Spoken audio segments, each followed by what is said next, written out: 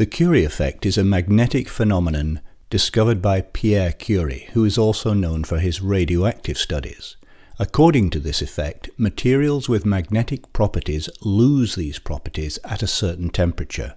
This temperature is called the Curie temperature or Curie point. For example, the Curie temperature of iron is approximately 770 degrees Celsius, 1418 Fahrenheit. If a piece of iron is heated to this temperature, it loses its magnetic properties and is no longer affected by a magnet. Because electrons are charged particles that also spin, they behave like tiny magnets. In most materials, atoms are arranged in such a way that the magnetic orientation of one electron cancels out the orientation of another. But in the atomic makeup of ferromagnetic substances such as iron, cobalt and nickel, smaller groups of atoms band together in regions called domains, in which all the electrons have the same magnetic orientation.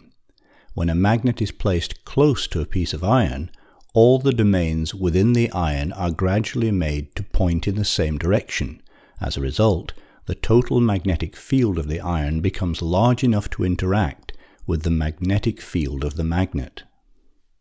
However, if a material is heated to its Curie point, the alignment of the domains is disrupted so that the domains no longer point in the same direction.